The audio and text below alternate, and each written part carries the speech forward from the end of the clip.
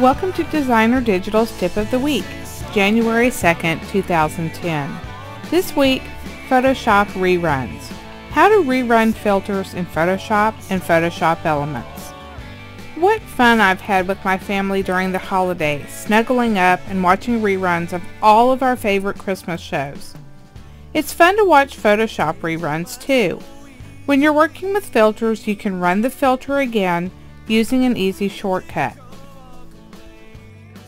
To begin, open a photo and select Filter from the menu bar. Run a filter by clicking the category and the filter name. Make adjustments here in the filter dialog box, and when you're satisfied, click OK. For the photo, I'm running a watercolor filter to make it look like it's a watercolor painting. Here in the History panel, you can see that the watercolor filter has been run. To exaggerate the effect, you can rerun the filter by simply pressing Ctrl F on your keyboard. On a Mac system, that's Command F. Now in the History panel, you can see that the filter has been added a second time.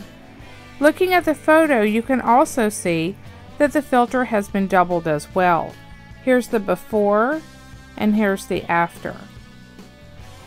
You can run the effect on another photo by opening a second photo and pressing Ctrl F, or on a Mac system Command F. Until you run a different filter or restart Photoshop, the shortcut will continue to run the last filter using the same setting adjustments.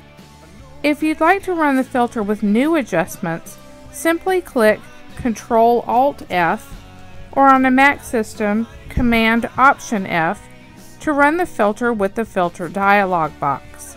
I find the filter rerun especially helpful when running filters like Unsharp Mask. Sometimes one pass is just not strong enough to achieve the effect you want. But now you'll know how to double the effect with just 2 keystrokes.